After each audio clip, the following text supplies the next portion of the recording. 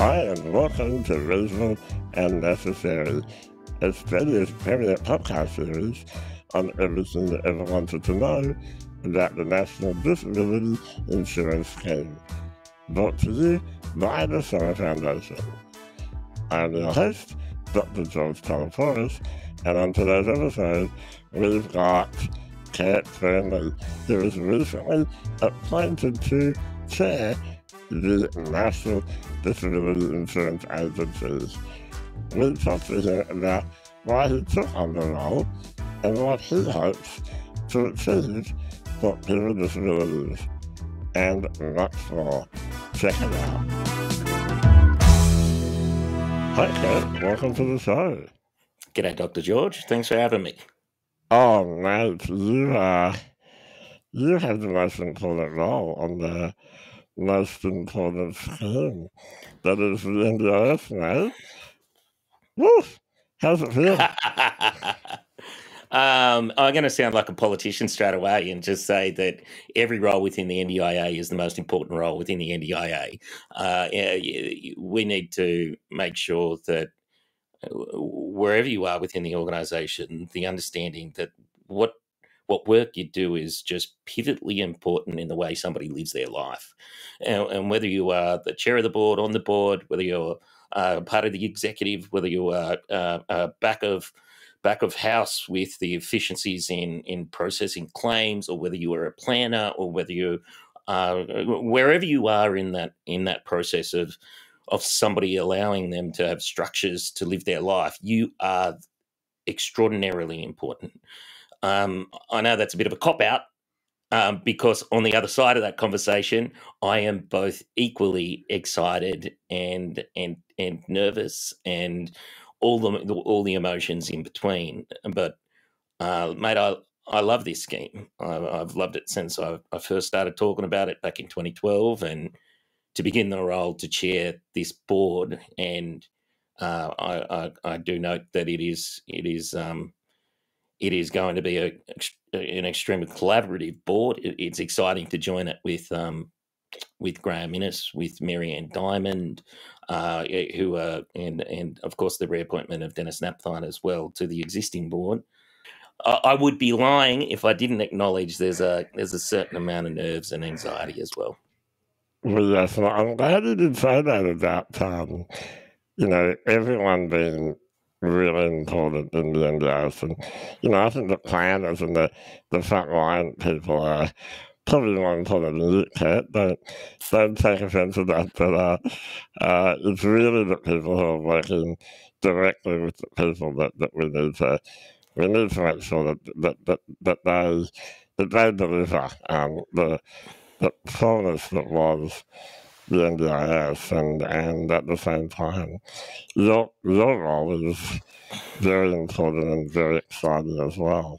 So to follow that up, I would say as a young fellow, when you're going through the block funded system where you were finding supports, I didn't know what was behind the governance or what was behind the system. I knew the person that was in front of me, and that person either made me feel like I had a potential to live a great life, or I felt like I was a burden, and I felt like I was something that was getting in the road of doing their job. So that's why it is. It's the immediate response for me is that the important people in the scheme are the people that are face to face. They're the cold face of what will make this scheme extraordinary. Now, you're the chair. Let's explain to people, what does the chair of the NDIS do? We had Bruce Monaghan, and we all got used to seeing him. And what's the role going to look like with you in charge? Bruce was one of the first people that I called when the possibility of taking on this role crossed my desk. I I see the chair of this of the NDIA. Not only it facilitates meetings, board meetings, of course. It sets out with the board a collaborative conversation with the board and the executive about the strategic direction of the organisation. So it can the chair of the board may not be able to turn, it's not like turning a Ferrari or something like that. It's more about the changes that can be made long term when it comes to the overall direction of the organisation. It also, I see the role also like Bruce did, that it is pivotal in stakeholder engagement as well, to ensure that the voice of the community are heard at the board level.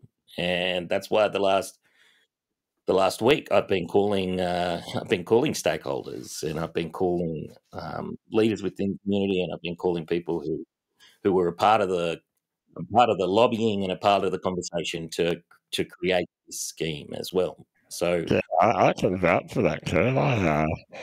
I got a text message from you that I told you at night. I'm like, oh, it's Kurt Fearnley.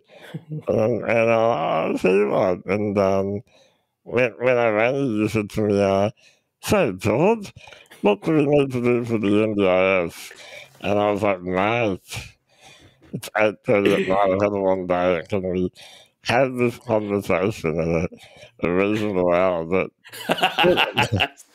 good on you for asking. Mate, I haven't started the job yet, so I'm not. There's the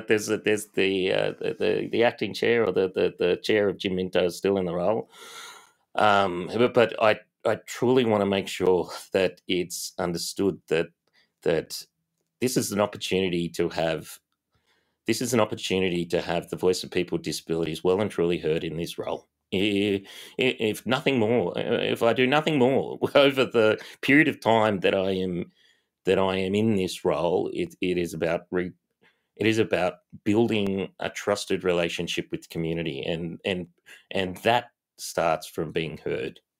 So that's why this week it hasn't been about talking to the media, because I don't feel like there's a lot of this that isn't about me, right? Like this is about making sure that we have a board that through the chair has a connection to community.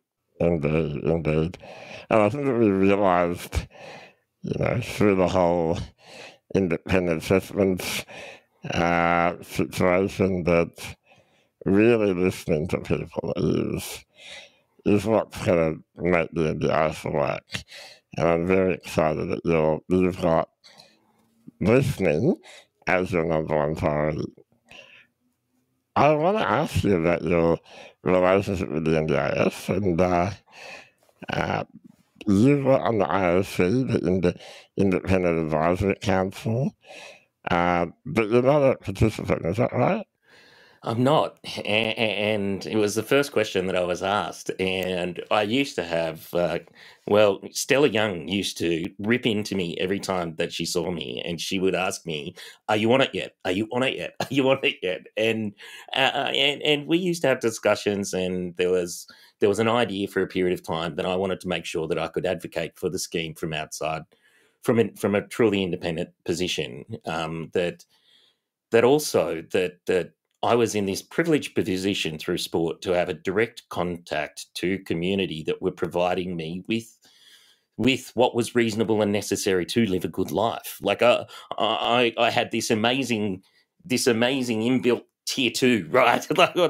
like a sports provider that I had a direct contact in that would give me a wheelchair that allowed me access. I had a partner, a family that offered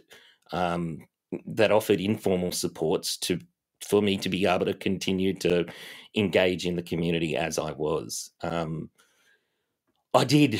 I actually regret it now that I'm not. But Can I stop you there, Kurt? Why do you regret it? To me, I heard you. I was watching an interview just before which it was when it got announced with Bill Shorten and Marianne Diamond, and you said that you regret not being on the scheme. Why would you regret not being, I have to regret. depend on the government? Like, no one wants that. No, it's more. I regret that people that the community who rely on scheme deserve to see a chair that is with them on that scheme. I hope to see a chair going forward that isn't just a person with a disability, but somebody who has had the experience of engaging with the scheme as a participant. Nothing more or less than that. It isn't. I have no idea whether I will become a participant of the scheme. My experience with disability has changed as I have got older, and my experience with community has changed as well. And like we know that disability needs are not stagnant; they change with life that is around you.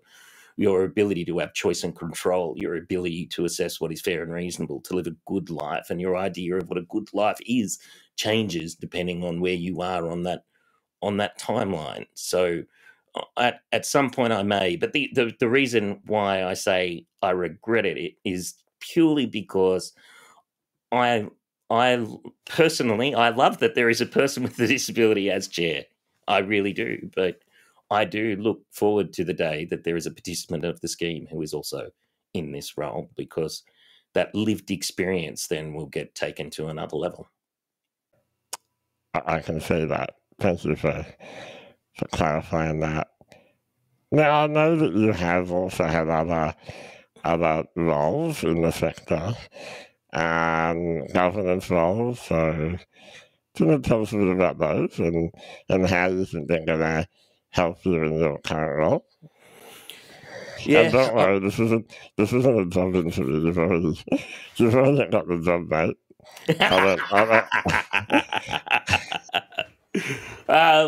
No, like I had this. I had to go through my. I had to go through my work over the last 20 years to actually convince myself to take the role, to tell you the truth, George, because I think that I've always had a healthy dose of skepticism. I've jumped into some pretty wild stuff, but I've always had a bit of skepticism, and I've always had to methodically go through the reasons why I believe I can be the right person at that period of time. I had the good fortune to be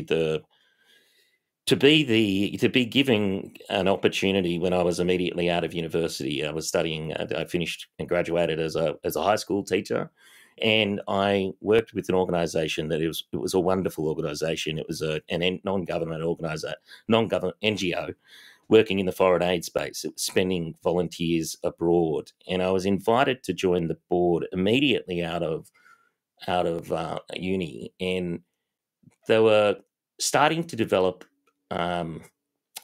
programs that would operate in the disability space.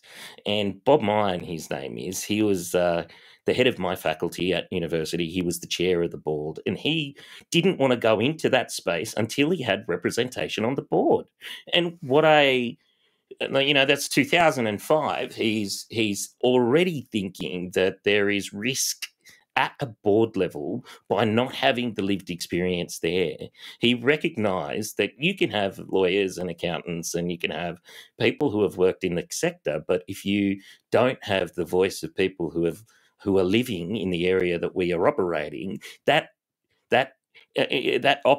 creates a layer of risk that is pretty hard to fill. So he invited me on, and I joined as an observer for the first 6 months because I wanted to convince myself that I had value at that level. And I joined and got a crash course on the fiduciary responsibilities of a director. From there, I fell in love with the role that a director can play, because it's like you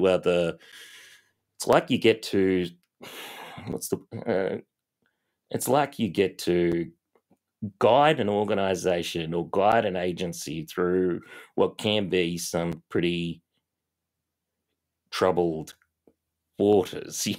And you were able to create a lot of good from that role. And we saw hundreds of Australians going overseas creating, amazing programs. And from there, I decided to continue that work, and I joined as many advisory groups, as many boards that I possibly could. I was voted in the Athlete Council to bring the athlete voice of the Paralympic movement, which is a proud movement for people with disabilities. But that athlete voice at the top level of the IPC, to be a part of that as vice chair, was incredible. To join the board of Sport Australia to help facilitate the government support through Commonwealth Games, Olympic Games, and Paralympic Games. I joined the board of Life Without Barriers because I felt like it was a part of my life that I would regret. Having worked abroad with disability, I wanted to see the other side of service provision, and to see the people behind that industry. Can I ask about Life Without Barriers? Because I'm really, I'm also on a board of director for a disability provider, and the worst nightmare for any board of director is, someone in the service being abused or in some way not given the best service. What did you learn from the whole Royal Commission experience and everything that happened there? I completely agree with you that I don't know any person that reads that follows along the stories of abuse, neglect, and any sort of harm that would come. Somebody that is that is a client or a customer of, or a participant of any sort of scheme that you're associated with. It's the stuff that keeps you up at night. I learnt that there is a lot that is felt when you are in one of those roles, and you need to have a lot of trust in the organisation that you are a part of as well, and a good working relationship with the CEO. The reason why I joined LWB in particular is that it works in so many different aspects of this country, and it works in some of the most challenging parts of the sector. We know that disability is complicated, right? Like, it is complicated, and the services that provide people with disabilities access into life is bloody diverse. And when it goes well, it's great. When it goes bad, it hurts, and it hurts every person in every layer of every organisation that I've worked with. That's my learning, is that you feel it. There is no way to escape it. It hurts. And anyone that's following, though, I would say, George, all of the stories that come out of the Disability Royal Commission, every person should hear it. Every person should feel it. We need community to feel it, or else we're not going to get change. So, just yesterday, mate, you heard the stories that came out about abuse directed directly towards people with disabilities on the streets, and we need to confront these stories, and we need to learn from them, and we need to be better because of it. We certainly do, Kurt, and I think that you being one of our people are going to be someone who's going to be able to really make sure that whatever happens with the NDIS, that we are making sure that people are looked after and safe and get the best services I can assure you that whatever decisions are coming ahead, that they are going to be felt as well as heard. Okay, I want to maybe, I'm really curious to know what happened in terms of you being that moment when you were asked, like, was it on the phone or were you just hanging out with your mate Bill Thornton? I don't know, like, how did that happen? I don't know whether I'm allowed to divulge. Am I allowed to? Come on. This isn't Secret Service. It was a conversation. I was actually meeting with Bill on another matter, and I think that I had worked with Bill for on and off for different periods in different things for a lot of years. I think that if you've been around the disability space since pre the NDIS, Bill did some work on infrastructure and accessible standards. And I did a couple of things for him back then. I think it was 2008, 2009. Yeah, when he was the parliamentary secretary. I remember when that happened, I was like, finally, someone that actually seems to care. I actually remember saying something in a meeting with him, and I said, I think I worded it as in, "We'll come knocking on Bill's door," and Bill goes, "Hey, my door is open, and we'll go knocking on the next person," whether it was the Prime Minister's door, it was like, and it was an immediate, "Oh wait, like that's you're with us there," and I think that was a really refreshing conversation, and that was over 10 years ago. And we've remained in contact, and we did little bits and pieces over that period of time. And he did mention a few times whether if he became the minister for the NDIS, whether or not I'd work with him. And I said, I don't know, there's so much going on and everything like this. And then I was in the room with him, and he asked me, and my immediate response was, I don't process things immediately. Like I said, I need to go away, and I need to actually make sure that intrinsically I believe I can do something good in that role. So I said no, and then he said, I want you to think about it, and he is a very convincing. You said no. My immediate you didn't say I need to think about it. You said no. I'm too busy. No, it wasn't too busy. I was scared, honestly, for a moment. I went, and I thought, I wasn't sure whether or not he was offering this job to about 15 different people. So I looked around at the people in the room as well and said, what's happening here?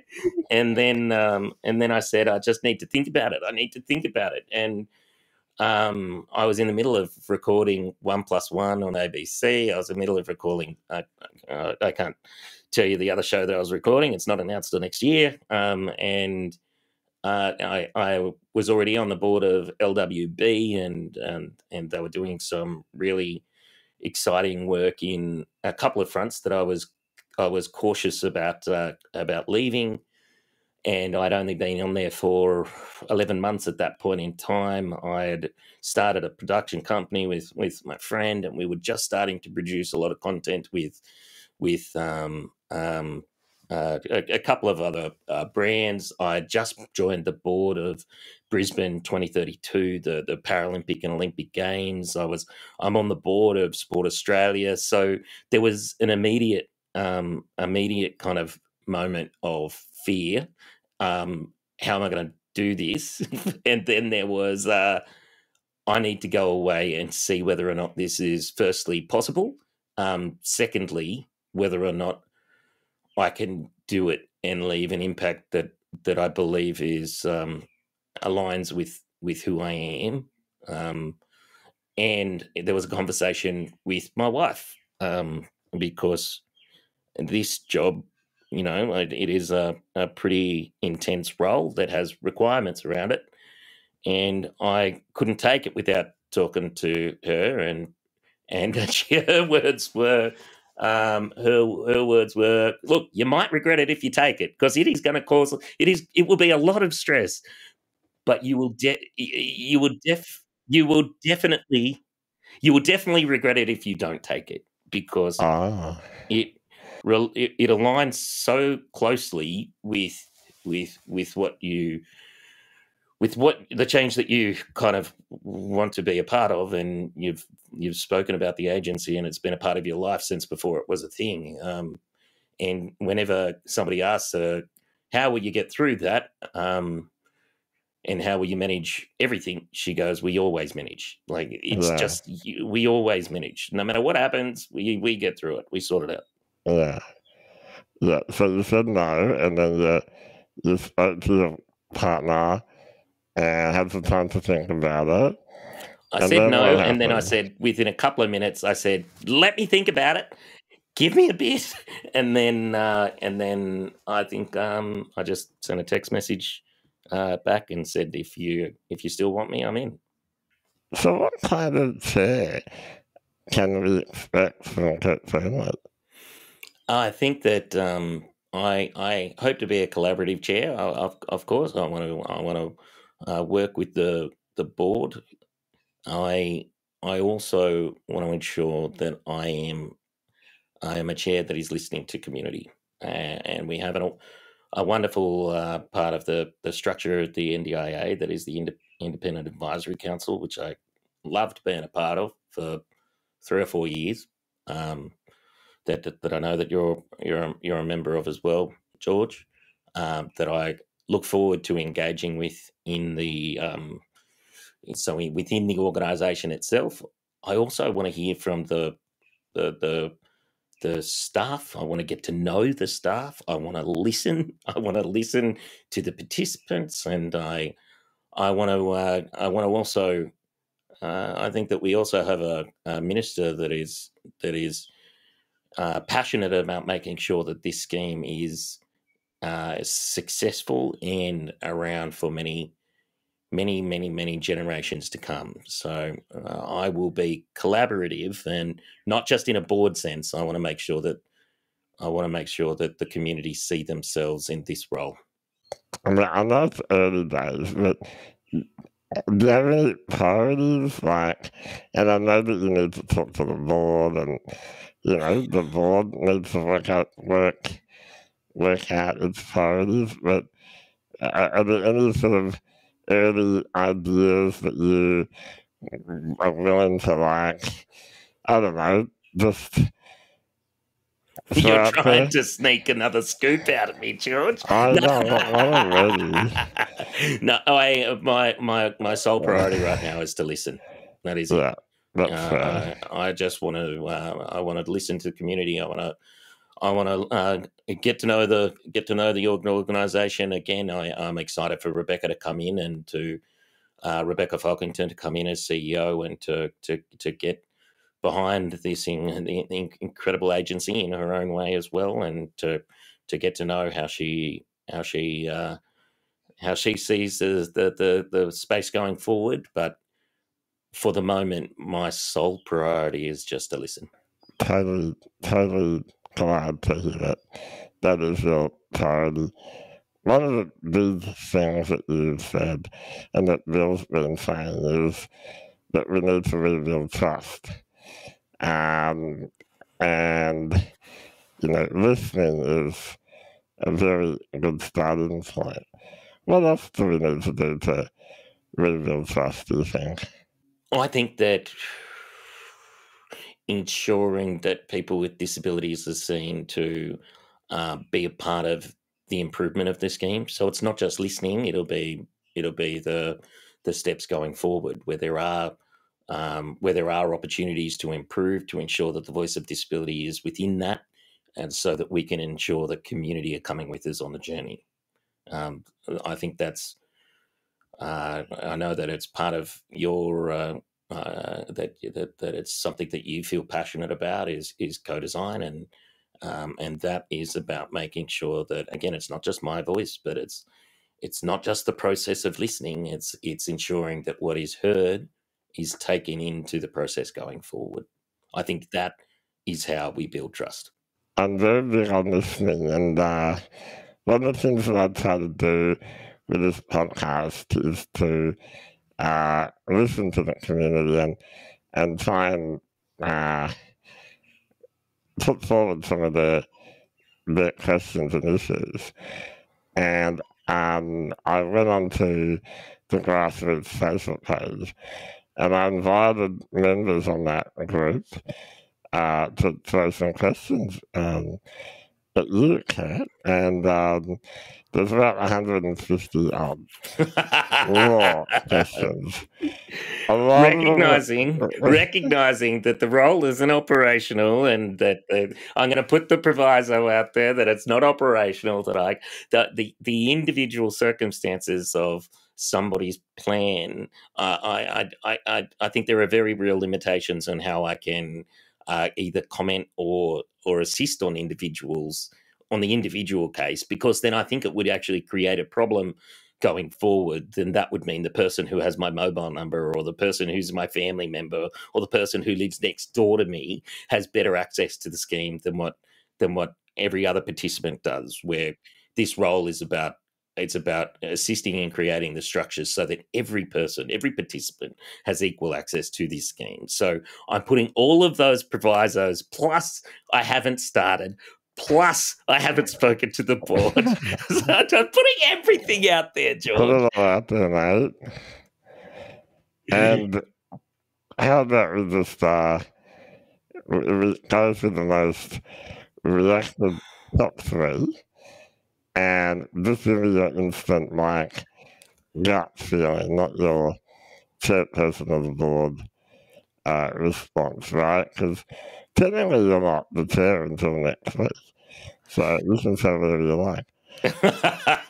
I think we both know that that's not 100% the case, because there are decisions that will be coming ahead that require collaboration with the board, and also the executive need to be allowed the space to create their own space there as well. But that said, I'll do my best. Look, here we go. So, question number 1, okay. Why are NDIS staff who have no medical qualifications overriding decisions that are made by medical and allied health specialists? So I lean back into my days in the IAC, where you would talk about I always had a concern that there would be the potential where medical professions would have too much say over somebody's plan, and then we would go to the medical model of disability, and I think that can create some risk. I think that if I was to have had a plan that would have been designed by a medical professional, then my plan as a kid was when I went to a medical profession, and under the previous system, my plan was defined in front of me, and I was told what the structures should be. And I remember getting a wheelchair that was it was impractical, and it actually made my life worse. I remember sitting there and saying to the medical professional that it won't work, and being told that I don't know what I need. So it was meant to be a conversation about an individual, and take more than just the report of a allied health professional, but also the conversations about a person's goals, about in my instance, I got the greatest bit of advice from a person with a disability sitting across from me. His name was Michael Callahan.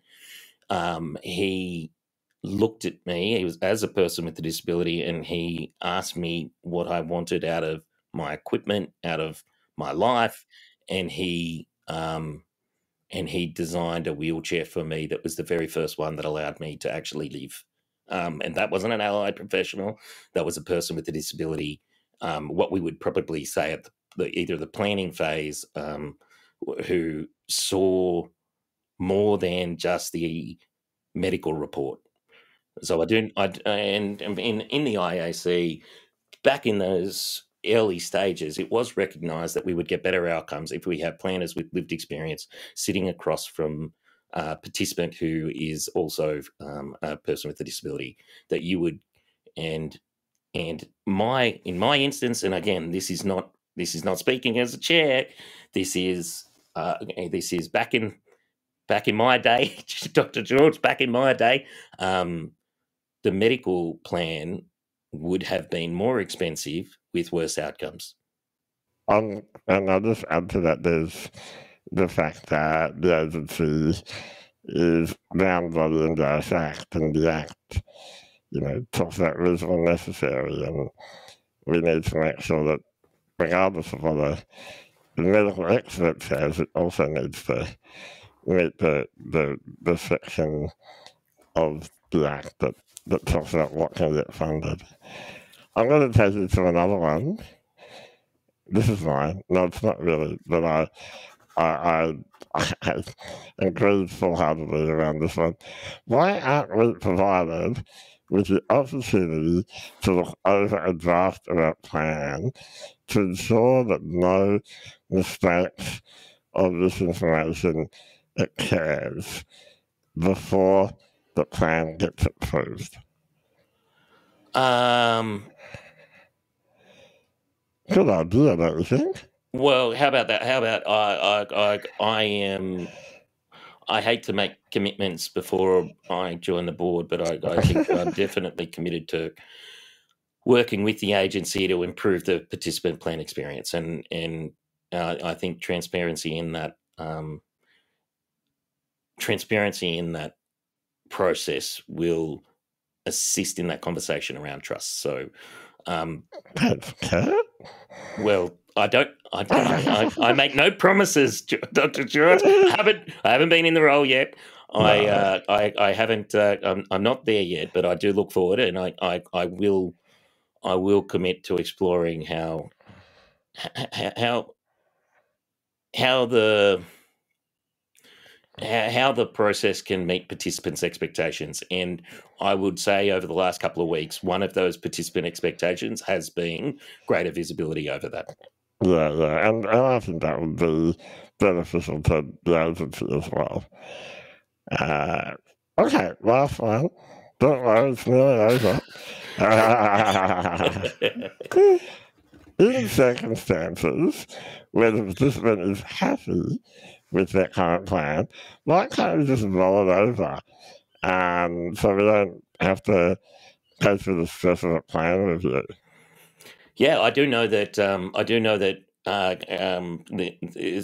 did speak about earlier about somebody's plan changes as they head through, and their experience with disability changes throughout their life. So, but over the last, I could be wrong, but throughout COVID, there was an increase in the amount of time that you could roll over your plan. Yeah.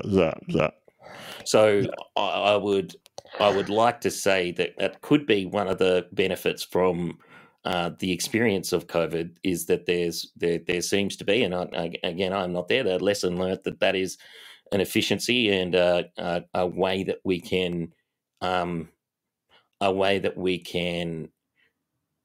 allow also somebody to have the surety over life of what life will look like in 2 years' time, in 3 years' time. The only thing in the back of my head is that somebody's goals change as they age, and the ability to be able to reassess a plan and go forward to ensure that is appropriate still. That is the only kind of what is it called, light bulb that is there. But I think every person with a disability has been in the place where you've had to fill out, are you still in a wheelchair? I'm still disabled. Wow. Well, that's the same as what it was when I was born, and it will be the same until I am.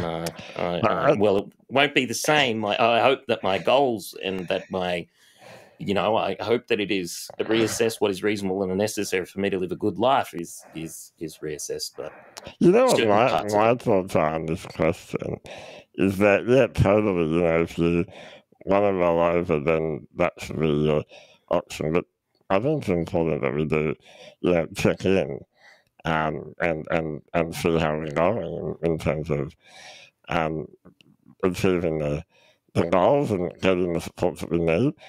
But it also reminds me of the fact that if planning was not so scary and people weren't so terrified of having their plans cut, then it would be quite an okay thing to do every couple of years, right? The plan was always a facilitator of outcomes. So those outcomes need to change throughout your life. And I think that we need to be focused on what those outcomes are. And so there can be something that is positive about having a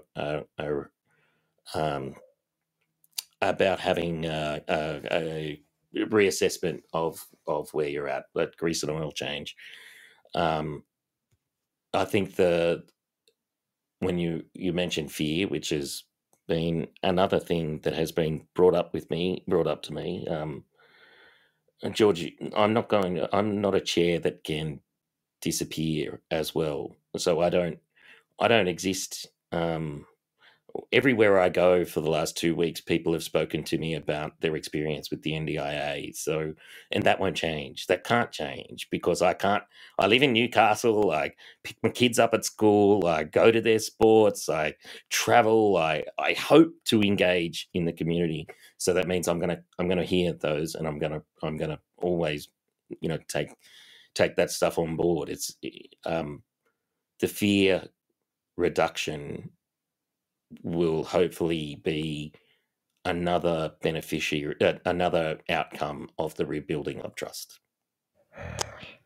Speaking of fear, is there anything that you're afraid of going into this?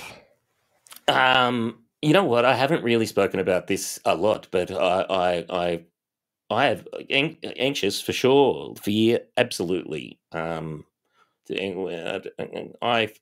first started racing when I was 18 years old in front of 118,000 people, and I was terrified. I was thrown up in a bin, scared, really scared.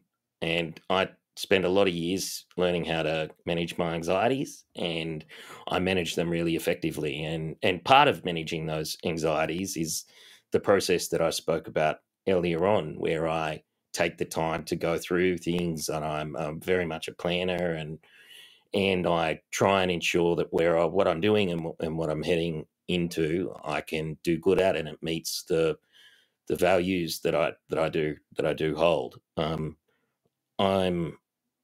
There is a part of me that was extraordinarily scared about this role, but over this period of time, speaking to the community, I've been able to get through those anxieties because each conversation I have helps me think that maybe I can do this role, and maybe at this point in time, I'm the right person for this role. But there's a lot of, my life is about managing lots and lots of fears. Yeah, totally. And I really appreciate your honesty about that. Can I be honest with you about, seeing that you've been so open with me, I'll tell you a little secret. When, go back 12, 15 years ago, whenever I'd see you on the TV, I'd be like, oh no. Kurt Fearnley and Dad, change the channel.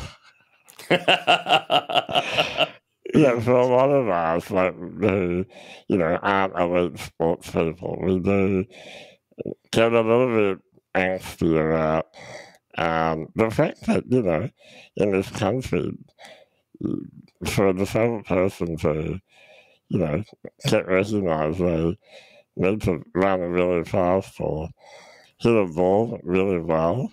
Just look at, the fact that we have a society that idolizes sports people, and a lot of us can't play sport, right? I've recognised that when you work in the advocacy community, and I feel like I've only brushed against the surface of that, but I've recognised that there is a divide, and Stella was very open with it, and we got Stella over to London, and the conversations that I had in the media about Paralympians are very different to the culture that I was brought up in, and I love the culture that Paralympic sport is. You know that we were born in the backfields of World War II, and one of the people who were our first Paralympians is Uncle Kevin Coombs, and like they built the third biggest multi-sport event in the world out of refusing what non-disabled people had told them that they can't do. They just refused to hear it, and they built this thing regardless. And Uncle Kevin in particular, he wasn't able to compete underneath Australian passport, and he refused to stop. He got an honorary British passport because he was an Indigenous man in a wheelchair, and he refused to stop. And he built a team for the next five Paralympic Games, and he allowed the generosity to every Paralympian that's come after him to call him uncle. And it wasn't just Uncle Kevin. It's Elizabeth Edmondson. It was Frank Ponter. It was Terry Giddy to Errol Hyde to these. I know that because we are a nation that is consumed by sport, that this was bombarded down people with disabilities kind of eyes, and but inside it was a proud movement of incredibly brave, amazing pioneers that I got to kind of live with, and they are my heroes. I bloody love them. But right now we have incredible, alongside that movement of Paralympians, there has been a disability rights movement that hasn't got the spotlight that it deserves. But we now have people like Rhonda Galbally, Carly Finley, Dinesh Palapana, George Steele John, George Teleporis, Naz Campanella on the ABC. We are getting to the point in community where we have built this incredible Paralympic mechanism that challenges misconceptions around disability. They don't talk about overcoming their disability. They are beautiful, complex people with disability who have found a medium that they love. I got sidetracked, George. No, but Kurt, I remember that a year or two ago, I didn't know you. You sent me a message on Twitter, and you said, if there's anything I can do to amplify your voice, just drop me a line. And I thought, oh wow, this is someone who actually believes in community, and you have a platform that a lot of people don't, but it's obvious to me that you want to use that platform to really, bring the whole community along with you, hey?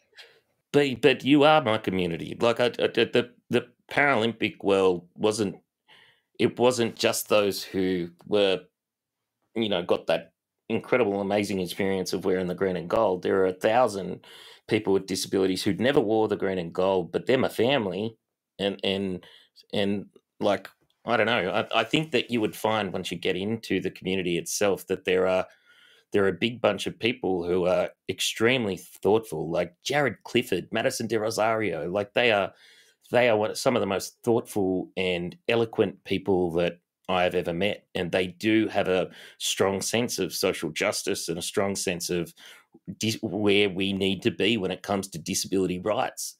I just think that the media have had issues telling those stories, and I think Madison spoke about it in Tokyo. You don't have to be a Paralympian to be exceptional. Like that's a Paralympian saying that. I hope, George, that I do remember shooting you a message, and it was before this role, so I know, it's a long can't. time ago. It was a long time ago, and I don't know. I just think that I just think that the Paralympic movement is a lot more complex than what to be honest, what a non-disabled media has spoken about it for a generation. Now that's going to change because there are disabled voices in the media like Naz Campanella. I'm trying to think of the young fella from SBS as well as but those stories will change now because I think we will be able to have our own voice within it. Any last words for the community that's listening to us? I'm excited about this journey, and I'm excited to meet the people within the organisation, and I'm excited about also having a more complex conversation publicly about what the NDIA and the NDIS is. That a lot of the times over the last 3 years, we've only seen a conversation about the NDIS being this single line item in a budget, where it is so much more than that. It is a facilitator of disability rights. Disability rights are human rights. It has a productivity gain within the community. There is so much more to this scheme than a single line item that is a headline of a newspaper. And I'm excited about having that conversation with community as well. I'm so excited to have you, Kurt, as our chair of the NDIS. I really looking forward to lots more conversations and just seeing the journey that you're about to go on and the journey that the whole community is about to go on with you as our leader. Oh my God! Chairman Kurt Fearnley, thank you for joining me. Anytime, George. Thanks, mate. That's all we have time for on today's episode of Reasonable and Necessary. Thanks for joining us, and thank you also to our partner for this episode, the National Disability Insurance Agency. To be notified of future episodes, please don't forget to hit the subscribe button and the notification bell. Thanks for listening, and until next time, stay well and reasonable.